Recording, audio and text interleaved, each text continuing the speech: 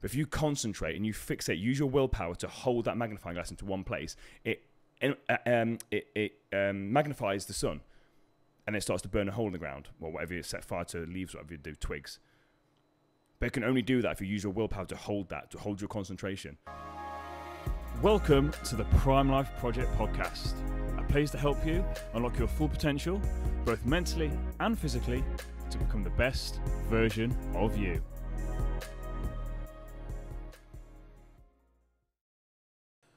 Welcome back to another episode of the Prime Life Project podcast. I'm your host, Daniel James, and today I want to talk about the thinking process. So we've covered a lot about thinking, we've covered a lot about thoughts, but I've not actually discussed the thinking process, and that's something I want to talk about today because I think a lot of us think that we're thinking, but we're not, because mental activity does not constitute as thinking. But what we actually need to do is, once we control those thoughts, we can then start to control our lives. I was doing a workshop literally a couple of hours ago today, and I spoke about that old saying, when you change your thoughts, you change your life.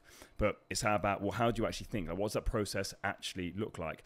I'm not sure if I've asked this question before or not, whether it's on the Thursday thoughts, things tend to roll into one, but you need to ask yourself the question about this week. Have you been controlling your thoughts, or have your thoughts been controlling you? So this is something that I asked my clients in a workshop the other day, and it's something that I tend to reflect on at the end of each day and give yourself a score out of 7. Now, when I spoke about this in a workshop earlier on today, I kind of realized that a lot of people struggle to go back and think of the last 7 days. So if you're struggling to go back and think of the last 7 days, how about just think of the last 3 days? So for the last 3 days, give yourself a score out of 3. Have you been in control of your thoughts, or have your thoughts been in control of you? And if you don't know the answer, ask yourself, how have you been feeling? Because your thoughts lead to your feelings. So if you've been feeling negative, if you've been feeling low, if you've been feeling a certain way that does not serve you and that you would not like to feel, then that will then tell you that your thoughts have been controlling you. So give yourself a score out of 3. And then I would then pose to you that every single evening before you go to bed, just ask yourself the question, how have I been feeling today? Have I been in control of my thoughts, or have my thoughts been in control of me? Because that's a really interesting thing. But the goal should then be to notice and catch yourself when you're starting to be controlled by your thoughts, and then course correct. But doing it from a place of curiosity and acceptance rather than anger and annoyance. Which is really good when we do all this work on self-development and reading all these books about controlling your thoughts and change your thoughts, change your life. And we know better. We know how to do better. But we don't do better. And we get caught in old habits, old patterns, old routines. It's really, really easy to get ourselves into a negative headspace where we start to judge ourselves, we start to get angry, we start to get annoyed at ourselves, and that doesn't serve a purpose. So when you start to notice that your thoughts have actually been controlling you, get a bit curious and ask yourself, well, why has that been? When did that start? How did that happen? Start to ask yourself the right questions, and then you'll come to the answer. You'll come to the core essence of what actually happened with that, rather than just beating yourself up, getting angry. Because remember, most of us don't have that good relationship with ourselves anyway. So don't give yourself another opportunity to start beating yourself up, to start being annoyed, to start being angry. It doesn't serve you. Always come at it from a place of curiosity. So we've covered this before. I'm going to get Mikey to actually ping it up. So if you're on Spotify or on YouTube, I'm going to send this over to Mikey so you can actually have a visual representation of this when it comes to the Buddha wheel. About how your identity leads to your thoughts. Your identity is how you see yourself behind closed doors. The way we speak ourselves. I am stupid. I'm no good. I'll never amount to anything. That's on a subconscious level. So you can call it your identity. You can call it your subconscious programming. You can call it your paradigms. But that then leads to your thoughts. So then what are the thoughts? And thoughts over time lead to our beliefs. And beliefs are just thoughts that you keep on thinking. Now you can't control the thoughts that pop up, but you can choose whether you accept them or you reject them. Because then our thoughts lead to our feelings. And our feelings then lead to our actions. And what normally tends to happen is we've got this negative self-talk on a subconscious level. At least with thinking negative thoughts, we then have negative beliefs about ourselves and our capabilities, which then leads to us feeling negative, which then leads to us taking negative action, which then leads to us getting negative results, which then confirms to us the negative stuff we thought in the first place. This is the circle of life. And again, if you just look at the diagram, you'll be able to see it all there laid out for you. So the goal should be new thoughts, because new thoughts lead to new ideas. Everything was once an idea. The phone you're watching this on, or the laptop you're listening to this on, was once an idea. This microphone was once an idea. Because once you get these new thoughts and these new ideas, it gives us new choices. And that's what people don't think they have. They don't think they have a choice. They think they're stuck in this negative thought cycle, and you're not. New choices lead to new feelings, new actions, new results. And over time, it creates this new identity for yourself. So, if we go back to that, your thoughts, you are the only one that can control your thinking. You are the only one that can control your thinking. Now, the workshop I did earlier on today, again, it's interesting how this is all sort of linked into the podcast I'm doing today. I got them to an activity, and the guy said, yeah, but you're just getting us to control our thoughts. And I went, yeah. He says, well, then we can't control them. I says, no. I am getting you to control your thoughts. I'm commanding you to control your thoughts because you don't know that you can do it. I says, when I'm not here, you can do the same thing. And I says, I'm telling you to do something, but you are the one that's then actually thinking and doing it. So although he thought I was controlling his thoughts, I wasn't. I was just giving him a command. He then internalized it. He then did the thinking, and then he went and created an image in his head. You are the only person that controls your thinking. No one else. But here's the problem. Because there's so much external influence, and you aren't aware that you can control your thoughts, other people are saying things, you're absorbing information that then is controlling your thinking. You're going onto autopilot. People are suggesting things to you and you're accepting it without any sort of question. There's no defense. You're watching the news, you're looking at stuff on social media, you're doing this, you listen to stuff from your parents, you listen to stuff from co-workers, whatever it is. And they are commanding you on a subconscious level. They're saying for you to do stuff and you're not even questioning it. You're just going ahead and doing it. And you're allowing them to hijack your thoughts. But they're not hijacking it, you're doing it yourself. Because there's only two powers that you possess, the power to think and the power to act. They're the only two things that you can control. They're the only two powers you ultimately have. The power to think and the power to act. Now, there's a really good saying you may have heard before, where there's a will, there's a way. So your will is your willpower. So where there's willpower, there's a way. So when you have the willpower to do something, there's a way. But how about we change that to when? Not where there's a will, when there's a will. When you execute your willpower, then there is a way. Your willpower is your ability to fixate and concentrate on an idea, to concentrate your thoughts. So the analogy I use with this is like a magnifying glass. So if you hold a magnifying glass and just move it around, that's your concentration, that's your willpower. You're just moving it around. Nothing really happens. But if you concentrate and you fixate, use your willpower to hold that magnifying glass into one place, it magnifies the sun. And it starts to burn a hole in the ground, or whatever you set fire to, leaves, whatever you do, twigs. But it can only do that if you use your willpower to hold that, to hold your concentration.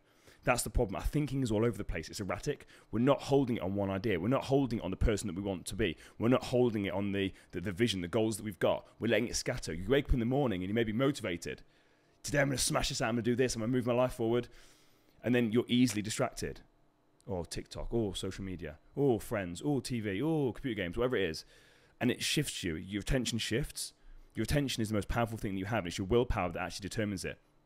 So your willpower is when you give yourself a command to think a certain way and do that certain thing. You have the ability to command yourself to do stuff, which don't exercise it. Close your eyes right now and think of anything. Just command yourself to think. Command yourself to think of anything, and guess what? You'll think about it. Because you are in control. You're in control of your thoughts. You're not in control of what pops up, but you can create new thoughts, and you can question, and you can choose. That is the difference. And if you aren't happy with the results in your life, it's always your thinking process that needs to change. It's your thinking that needs to change. So then ask yourself, what is the dominating thought that you're having? Throughout the day, throughout a 24-hour period, what is the dominating thought that you're having? Is it positive or is it negative? So again, when I say dominating thought, that only means it has to be 51% a certain way. So 49% of the time you're positive, well cool, the dominating thoughts are 51% negative. So guess what? That's the dominating thought. That's what you're going to be attracting most into your life. But you have to ask yourself the question. If you aren't happy with the results in your life, it is your thinking that needs to change. Change starts from the inside out, not the outside in, and that's where people get this wrong. They try and change things outside of themselves. The only thing you can change is you. How you approach a situation, how you respond to a situation, how you handle a situation, how you reframe a situation, the questions that you ask yourself, it all comes from you. It's your thinking process, it's your thinking patterns that need to change. And a key thing we ask ourselves is, we always say like, what am I doing wrong? What have I done wrong? What have I done to cause this?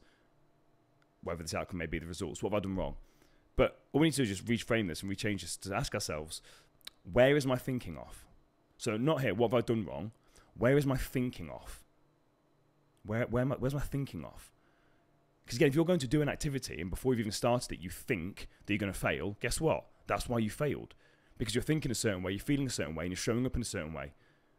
But actually, if your thinking was different, and rather than you going in there with a defeatist attitude, you actually changed that and actually looked at it with a bit of optimism, a chance to grow, an opportunity to push yourself, to explore new things, whatever it is. You change how you approach the situation, the results that you get will change. It's very, very simple. It starts with your thinking. You need to change your thinking process. That is the one thing that you have complete and utter control over. But it's really easy to know when your thinking process is off. It's really easy to know this because it doesn't feel good. But here's the thing, most of the time what we do is, when we don't feel good, we just, put that in a box. We'll just put that in there. I saw someone to go in the gym the other day. I was at Download Festival on Friday, and we were talking about alcohol and stuff like that, and we got into conversation about people using alcohol as an escapism. And he turned to me and went, "It's what people do with drugs, isn't it?" And I went, "Yes, mate, it's exactly what they do." And he went, "Yeah, I know a few friends that do that." I went, "Yeah, interesting, isn't it?" But people don't want to address. When we don't feel good, and we start to feel negative, we try and escape. We don't actually want to address the issue, which is how we are feeling. Your feelings are trying to tell you something. Your feelings are trying to tell you something. It's like you're driving a car and the engine warning light comes on. Now, some of you guys listening to this may ignore it and just carry on driving and hope for the best. That'll only get you so far until the engine blows up. But normally what happens is this light goes on and you either look at the manual or you read what it says and you do something about it. That's what our emotions and our feelings are trying to tell us. They're trying to tell us that something's not quite right. When you actually start to address it and unpick it, that's when you can actually do something about it. So, are you actually using your willpower to command yourself to do things that will move you forward? Are you even exercising this right? Because here's the thing. I understand that most people don't even know they can do this, and that's the problem. That's why I love doing these podcasts. That's why I'm trying to give you guys this information, because it's something that really changed my life. Even to this day, one of the biggest things I do, people see me, say mainly Katie spends most of the time with me, and sometimes I'm in my head a lot. But I'm in my head thinking. And what I'm normally doing is if I'm having a bad mental health day, I'll be a bit quiet. And the reason why I'm a bit quiet is because I'm trying to figure out this thought pattern that I'm in. I'm commanding myself to change. I'm commanding myself to think differently. But again, you've always got that pull. Especially, again, if I'm tired, I lose that ability to do it. Because again, remember, thinking requires energy. But it's an unlimited force that we have. Your power to think is inexhaustible. You can think continually. The problem is we don't start to think in the first place. There's nothing wrong with just taking some time to go inwards and having a conversation with yourself and trying to fix out what's going on, figure out what's going on. It's so, so empowering. And when you see these negative, intrusive thoughts coming in, command yourself the opposite. Start to question. You have this authority. You are in control of your thinking. Your thinking should not be in control of you. And if your thinking is in control of you, it goes back to the workshop we spoke about the negative thought patterns. That's how we get in those negative thought patterns. We've got the present moment, and what we're doing is we're either stuck in the past, thinking about what has happened, and we're just stuck there. We're stuck there in this negative loop. Or we're worried about the future, about the what ifs. We're stuck. Either side, we're not being present in the moment. And again, as someone, a mentor of mine said to me at a workshop, he mentioned about the present moment is the only time you can fix something. So when these negative thoughts are happening, you in the present moment, you can then assess these thoughts. You can question your thoughts. You have the ability in the present moment to change it. Because we've all told stories about ourselves. This story that's happened in the past. I think I used the example when I was on Mikey's podcast where I shared a story about an ex-girlfriend of mine. I was sharing the story on Mikey's podcast, and halfway through I think I got to the end of the story and I said, do you know what? I'm actually not quite sure how much that story is true. Because what happens is I started to tell that story when I was in a victim mindset. And I wanted people to feel sorry for me. I wanted people to think, oh no, it's so terrible. Oh no, how could she do this? So I then constructed a story to fit this victim mindset that I had. And I've told myself that story so many times. There's only now from this place of awareness, because I hadn't told the story for a while. After I told Mikey that story, it didn't feel right.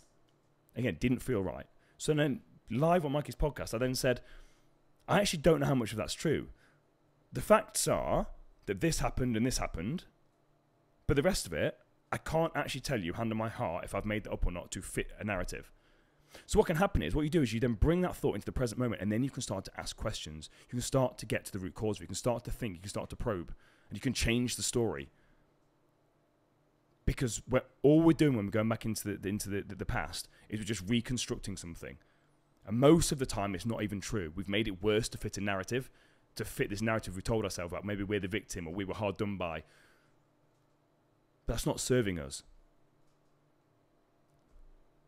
Your mind is like a garden, and only you can look after it. Just think about this. Your mind is like a garden. Now, if you went to a flower show and everyone could see your garden, would you be proud of it? It's really easy to pretend we're okay. But I'm talking about, like, you can't hide it. Your mind's a garden and everyone can see it. Would you be proud of your garden? Would you be proud of the thoughts that you are having on a daily basis? If the answer is no, it's time for you to actually do some gardening. It's time for you to pull out those weeds. Because again, remember, the subconscious mind is like a fertile soil. Your conscious mind plants the seeds into the fertile subconscious mind. If you've got weeds growing everywhere, it means that your thinking, your past thinking, has planted weeds into your subconscious. You have to become aware of them and you have to do some gardening. The best way of doing this is journaling, gratitude journaling, but every single day doing a bit of a cleanup. And there's something, I'm going to completely butcher this, but in a book I'm reading, it talks about if you, listening to this podcast right now, everyone's got a dream of designing their own home. So if I said to you, cool, we're going to design our own home, funds are unlimited, you would take the time to get the best of everything. The best material, the best furniture, everything would be top of the range. You'd have the latest of everything. It'd be absolutely incredible. You would spend so much time, energy, and effort creating this perfect home for yourself. Yet we don't do it with our actual home, which is our minds. You spend more time inside your own head than anywhere else, yet we spend no time actually looking at it and thinking, this isn't any good.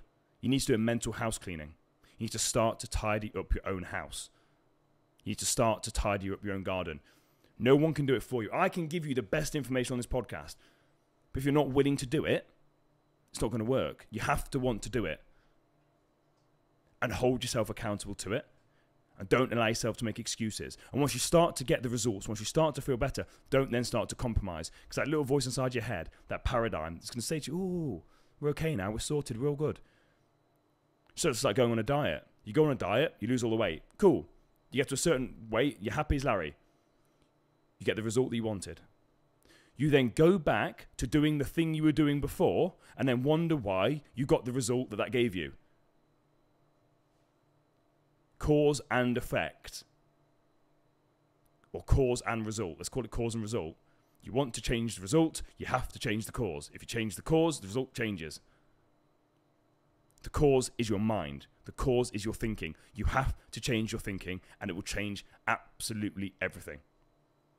If you took any value from today's episode, don't forget to like and share it with a friend. If you're on YouTube, don't forget to like and subscribe. If you're on Spotify or Apple Podcast, don't forget to give us a review. See you guys next week. Take it easy.